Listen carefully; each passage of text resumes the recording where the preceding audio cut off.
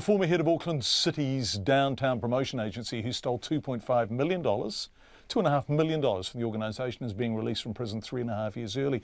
Alex Swney was sentenced to 5 years and 7 months in prison for fraud and tax evasion in June 2015. But the parole board has decided to release the former head of Heart of the City in 2 weeks' time. Our Auckland court reporter Edward Gay has been covering this story. Have you got the parole board's decision, Eddie? I have.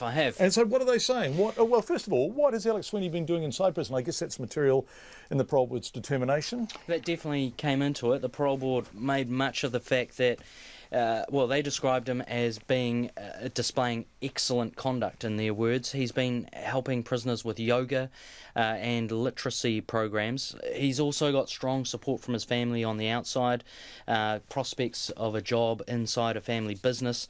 They also made mention that he has no previous record. He's a minimum security prisoner.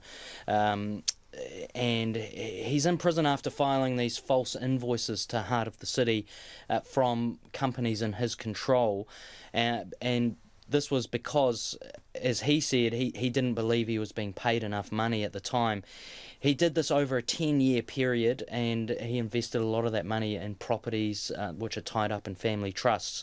As well as the representative dishonesty charge, he's also admitted charges of tax evasion relating to $1.76 million of unpaid tax. What was the total sum of money that we're talking roughly, Eddie? Well, it's the 2.5 plus the 1.76. My maths isn't crash hot, yeah, but it's 4 mil, yeah, isn't it? it's over 4 mil. Yeah, okay. And he got 5 mil. years and 7 months. This is his first appearance before the parole board. That's right. And I know you don't like to editorialise in any way, shape or form, and so I'm not going to ask you to, but is it somewhat surprising it's parole at first with no previous record and all of that kind of stuff? It's not. No. It's a difficult one. Well handled, Eddie. Excellent. Alex Swney himself told the board he really wants to change his life. Yeah, that's exactly what he said. He said he wants to live a downgraded lifestyle, but he still wanted to provide for his family despite being adjudicated bankrupt. He's voluntarily spoken to a psychologist. He's had 12 sessions, and the psychologist believes he's gained some insight into his offending. He's begun to understand why he's offended. The parole board said basically the risk that he poses to the community can be managed inside the community. They've imposed some conditions, some special conditions. He has to see a counsellor.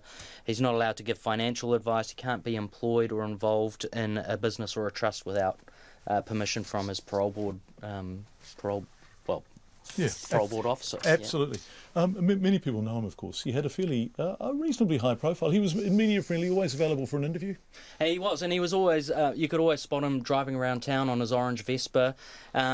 He spent 2 decades basically in the spotlight as the promoter for Auckland CBD. And there were a number of attempts that he made to break into local politics. He stood for the Waitemata board seat. He was also for the ACT Party as well, and he was the man around town. He often the go-to guy for stories on everything from footpaths to local business stories as well. Edward Gay, who has been looking at this with his usual magnificently straight bat. Thanks so much, Eddie. Appreciate it. Lovely to see you as always.